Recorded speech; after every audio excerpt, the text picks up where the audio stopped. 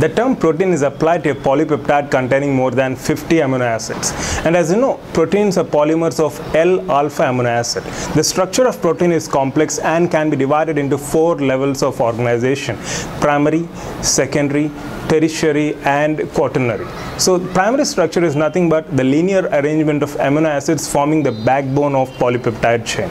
Secondary, it's spatial arrangement of protein with twisting of polypeptide chain. Tertiary is 3-dimensional configuration of a functional protein, whereas quaternary structure. Some proteins contain more than 2 or 3 polypeptide chains called subunits, and the spatial arrangement of these subunits gives the quaternary structure.